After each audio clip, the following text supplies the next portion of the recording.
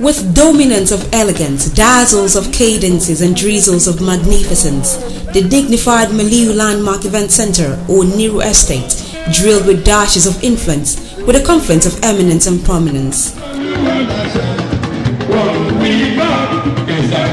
There is preponderance of color and panoply of class, which plummeted the entire center into a pulsating paradise, where the pants of pleasure that punctuated the imposing traditional wedding of the popular and air personality, Princess Tolu Oniru, popularly known as Toolz, and her pilot bill, Captain Tunde Tolu Demuren'S, on Saturday, January 30th, 2016.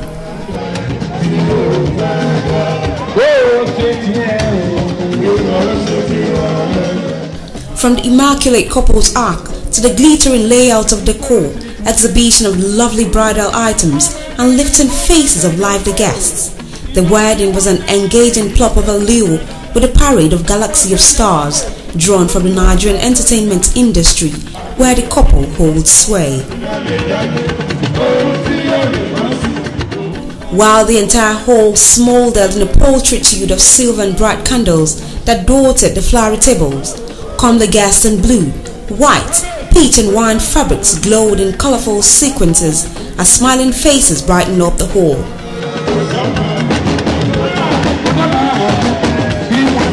They were warmly welcomed into the sizzling aura by the reverberating Edo bridal songs.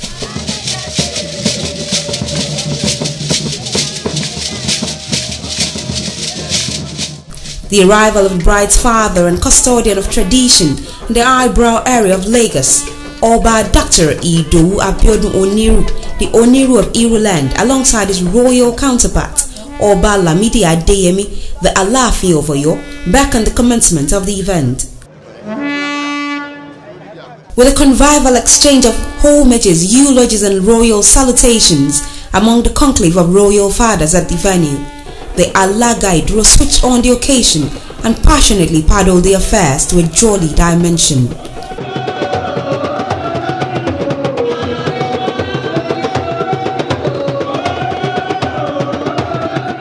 Saluting the host were the groom's family, led by Dr. Harold and Mrs. Afusat Demuren'S, who have come to ask for the beautiful hand of a princess of Iruland in marriage to their son.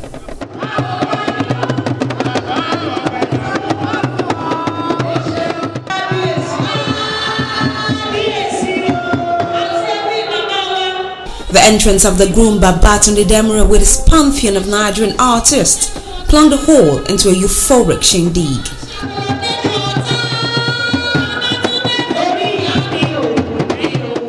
Cute, cultured, collected and charismatic, the ebullient captain wormed his way into the heart of his in-laws, paying all necessary courtesies in line with the dictates of the encore. He also thanked his parents, had photographs with them before settling on the couple's couch, waiting for his bride. Beautiful and gigantic engagement letters were exchanged and presented by both parents, and the proposal letter was read by the bride's sister, Koforola Oniru. In no time, the bubbly bride bursting with swag amidst her chic babes, dainty, chirpy, sexy and self-assured, with a structured figure, Tolu, the famous Beat FM presenter, beat her way to matrimony.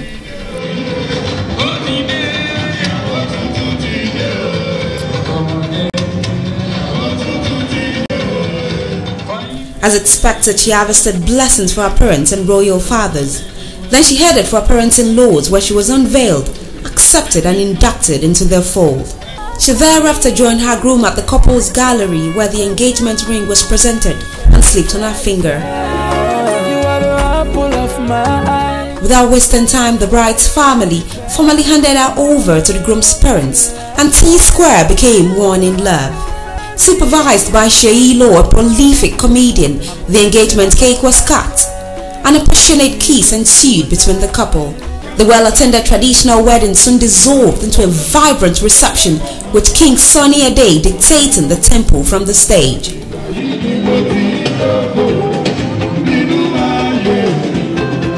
The comfort and hospitality of guests at the venue was spectacular, with a constant flow of continental meals and wines.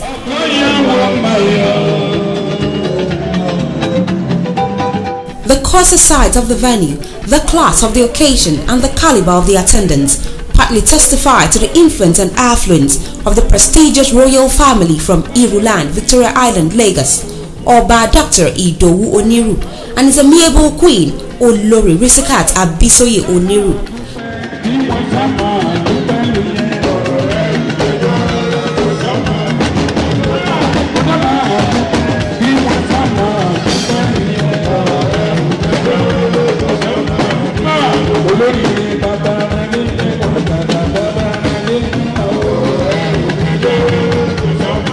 While Oba Oniru proved his traditional waff at his daughter's wedding,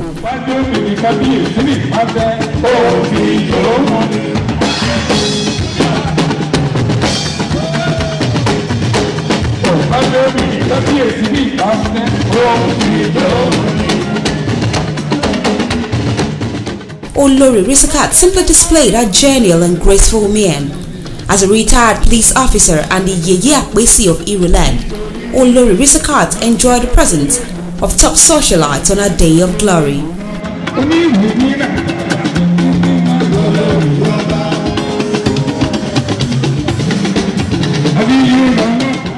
For the couple, this was a moment that has been worth the wait. The bride, popularly known as Toolz, is an on-air personality with a name that rings a bell in the Nigerian entertainment industry.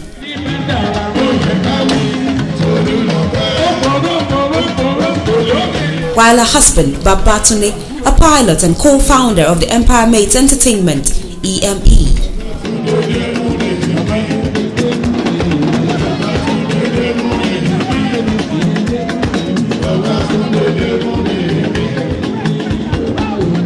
Today, they have used the instrumentality of their profession and social status to pull the presence of heavyweight personalities, especially in the entertainment industry.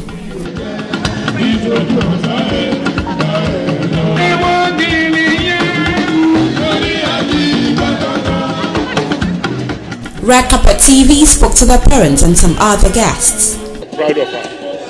She's a very good girl. And I wish her best of luck, long life and prosperity to anything that he lays her heart upon. We pray for God guidance and God Almighty to give her equal children and take the same position she has got. Ọmọ ilẹ̀ ọmọ àgbòbí, ọmọ aṣọ́rẹ́ bá pẹ̀kọ́, ọmọ apẹ̀kọ́ má fòmìnì jẹ, ọmọ nànà kúkúrú eléreko, ẹ̀ka wẹ́rẹ́wẹ́rẹ́ nìdú gan-an, kò ṣe fọ́kọ́rọ́ kò ṣe fara bọ́ọ̀dẹ̀ rú wọn lọ, ọmọ onírú máa. The family that prays together, they stay together. So it's important that they always pray together and put God first in their life. Then God will bless everything they will do. I advise that they should live in harmony, in the spirit of give and take, so that they can have very happy and successful marriage. From the Red Carpet TV crew, we congratulate Tolu and Tunde Demuren'S and we wish them a blissful matrimony. Oh,